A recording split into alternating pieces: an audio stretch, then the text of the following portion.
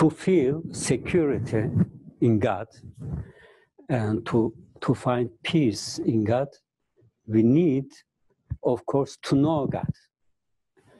So people believe God, people have knowledge about God, but they don't know God. They don't have a religious experience because they don't have enough time to spend before God. God is a reality on which we live, and we continue our being.